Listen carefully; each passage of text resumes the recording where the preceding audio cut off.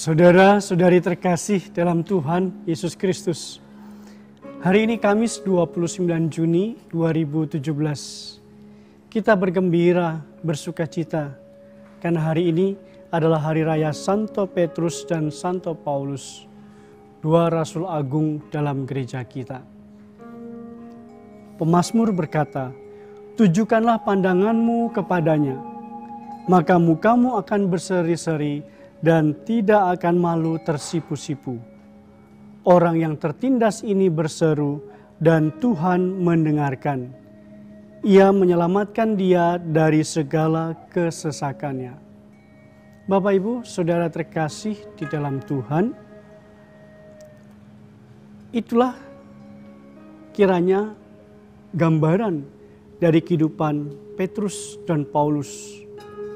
Mereka berdua selalu memandang kehidupan mereka kepada hadirat Tuhan, supaya mereka dibimbing oleh Tuhan dengan baik untuk mewartakan Kristus yang hidup, Kristus yang bangkit, Kristus yang menderita, Kristus yang tersalib, yang mereka imani, yang mereka percayai dalam hidup ini. Maka Bapak Ibu, saudara saya terkasih, sungguh indah apa yang dikatakan oleh Rasul Paulus ketika dia boleh melakukan segala pelayanan, ketika dia boleh melakukan segala apapun untuk kemuliaan Tuhan. Dan di akhirnya dia berkata, "Aku telah mengakhiri pertandingan dengan baik. Aku telah mencapai garis akhir dan aku telah memelihara iman." Itulah iman yang dihayati, yang dipahami, dipelihara, dan dicintai oleh Rasul Paulus. Dia boleh melakukan segalanya untuk Tuhan, supaya orang-orang juga boleh menjadi lebih baik hidupnya. Dia telah melakukan semuanya dan dia boleh mengakhirinya dengan penuh sukacita. Mengakhiri seluruh pewartaan, mengakhiri seluruh pengajaran dengan satu sikap setia. Saudara, saya terkasih, dari Rasul Paulus, mari kita belajar untuk setia, untuk taat dan teguh di dalam melakukan karya-karya kerasulan kita.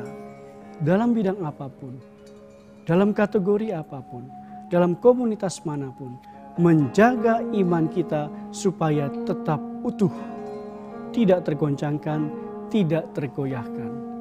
Dan dari Rasul Petrus kita belajar bagaimana pengakuan imannya yang tulus murni, yang jujur kepada Yesus, bahwa dia mengakui Yesus sebagai Mesias, Anak Allah yang hidup.